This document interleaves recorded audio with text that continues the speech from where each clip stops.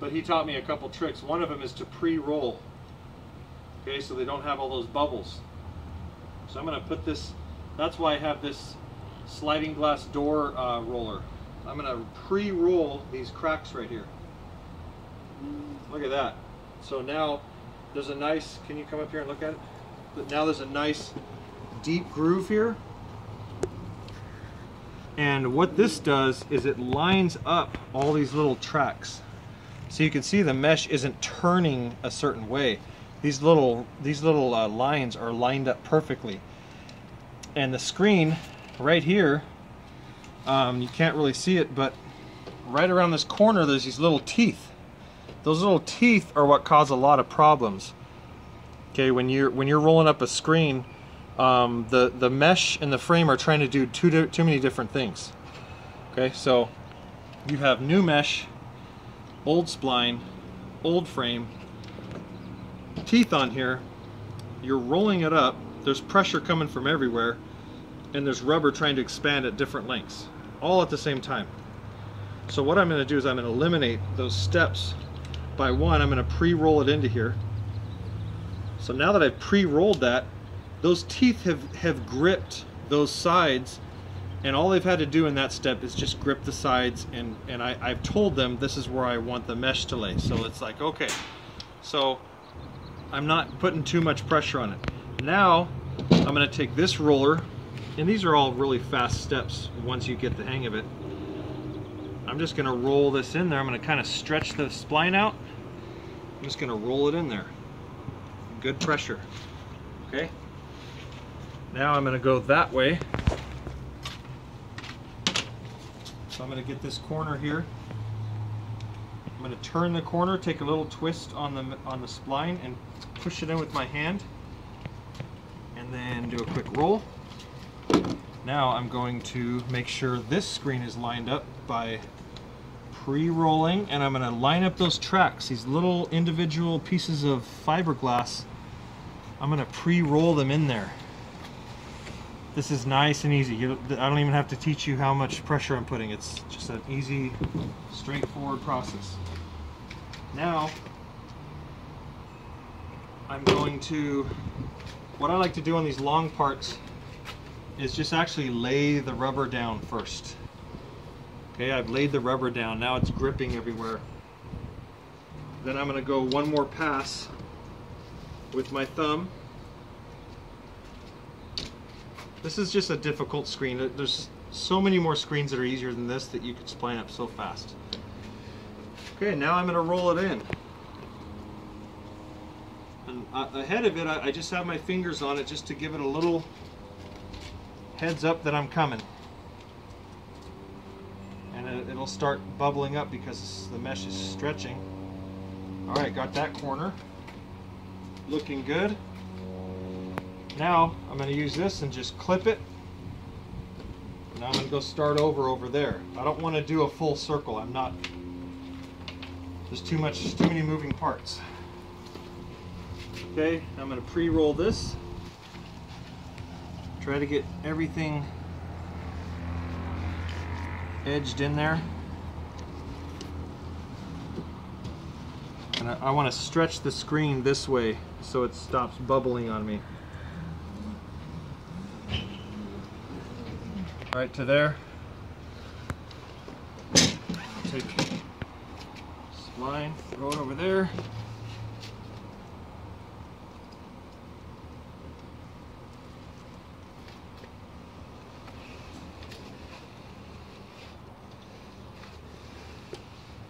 I have my middle finger around it there, holding it, stretch it out, turn the corner, twist the spline, push it in, and the last one I don't have to pre-track. So now quickly I can take my small tool, push in all four corners at once if they even need it. Now I'm going to release the roll so my assistant can set it up on the other table. So roll side first, comes off.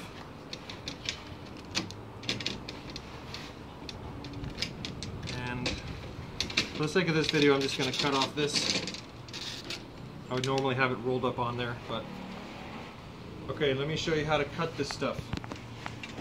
Normally I'd be moving to a different table and doing the skilled labor, and then I would have an assistant cutting all this, but this is how I teach my assistants to cut the fiberglass. So you want to have your finger away from it. You want to stretch it out. Stretch out that fiberglass. Okay, I'm just going to do it real quick. Stretch out the fiberglass.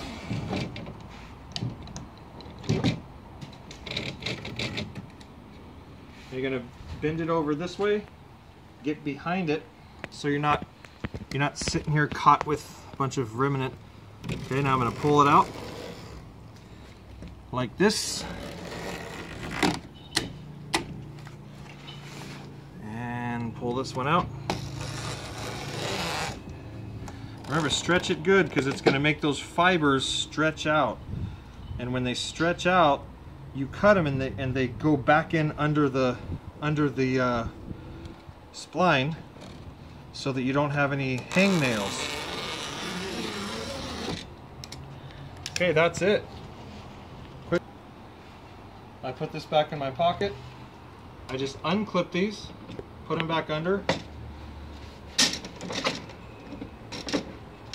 There, and I'm going to break it off of there. Let's see how good we did. We did. So we got there's a couple little bubbles here, but I mean, not really anything I would even retouch. I mean, it looks great. You see how that bar is straight now, perfectly straight. This bar still has a little bit of a bow to it, but that's okay. Let's go see if it fits back on the window.